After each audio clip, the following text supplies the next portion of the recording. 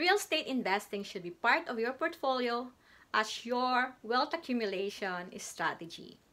In this episode, we'll talk about condominiums. And if this is the first time that we're meeting each other, my name is Lei, and I will walk you through the process of buying, selling, and financing real estate in the Greater Toronto Area.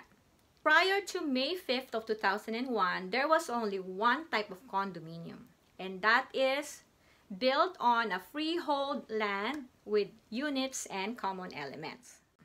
This type of condominium becomes part of the Condominium Act of 1998 as a standard condominium.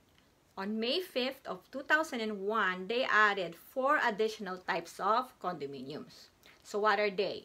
We have the phase condominium. Phase condominiums, these are the type of condominiums that developer built in phases. So for example, they have 2 to 3 buildings that they are building in batches, and they will share common amenities when they complete it. So phase condominiums becomes a standard condominium when they are finished. Number 3 is the vacant land condominiums. So as the word suggests, these are the lots that the builders sell, and it's restricted to the number of size and the types of usage for that particular lot, so that they will have consistency. Next is the common element condos. So these are properties that are built as a freehold, but they are tied to a common element, such as the roads. And then we have the leasehold condominium. The difference between a leasehold condominium and the standard condominium is that leasehold condominiums are built on a leased land. So that means it can be from 40 or 99 years. So the common element, or we call the maintenance fee, factors in the rent for that particular land, and this is sent to the landowner. So at the end of 40 years, sometimes you can renew it, or on 99th year. So once that's finished and the landowner didn't want to renew, then you lost your property. Now let's concentrate on the 2 types of condominium, as I said earlier, the standard condominium and the common element. So the difference between the two is that on the standard condominium, so you're probably most familiar with this one, as you know. These are the units that are built on one building, and they share a common amenity, say visitors parking, swimming pool, common elements such as party rooms, and so on and so forth.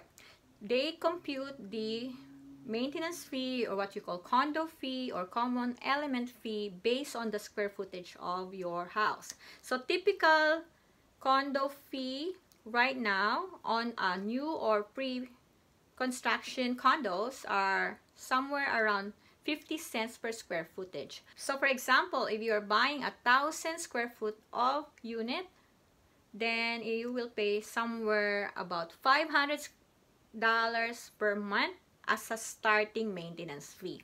As you know, the maintenance they go up in value somewhere between 2% to 5% every year, because the maintenance of these buildings go up as well.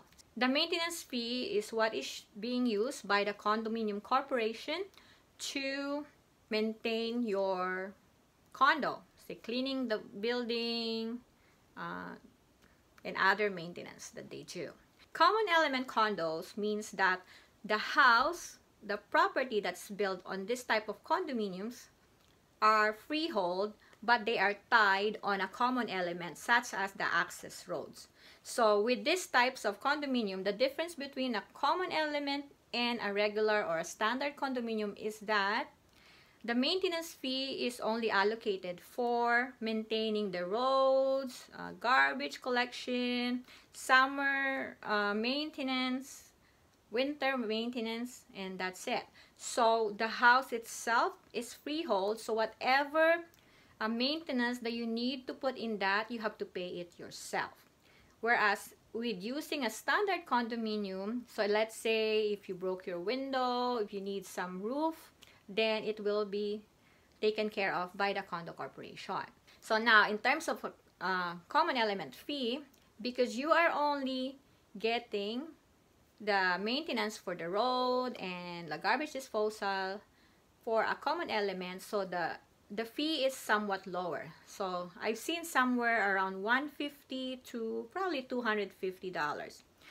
And in standard condominium, it can go higher depending on what amenities are shared, and let's say utilities are also shared.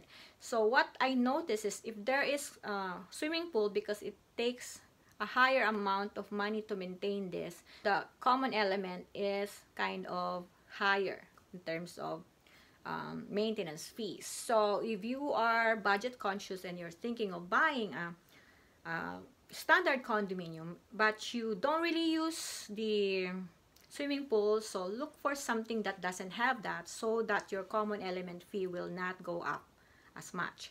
Also, look for those condominiums that do not have the utilities in the maintenance fee, because you know, people think that it's free, so some people will just spend it as it is, or they don't take care of their utilities. They just leave it on, like say they leave their electricity on the whole day because thinking that it's free. But at the end of the year, whatever expenses that was spent on this will be shared among the unit holders. Now that you know what you need to know about common elements and standard condominium, check out my other videos about pre-construction condo, where I speak about things that you need to know when you are purchasing a pre-construction condo, and also what are the closing costs that you need to save for when you're purchasing a pre-construction, because they are different from a resale, and also about the 2 closing dates that you need to know when you bought a pre-construction condo. My name is Lei Villar-Cisneros with Right at Home Realty, and if you or someone you know is looking to move anywhere in the Greater Toronto area, give us a call, text, or email us, whatever works for you, and we'll make your moving experience a breeze. Thank you for watching, and we'll see you next Thursday. Bye for now. Don't forget to share.